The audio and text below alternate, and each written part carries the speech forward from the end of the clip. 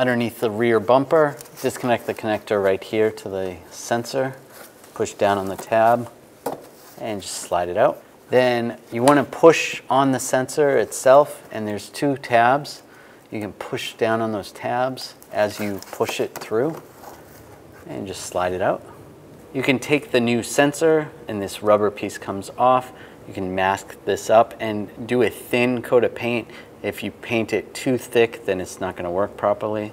Then put this back on, and then you can install it the same way it came out.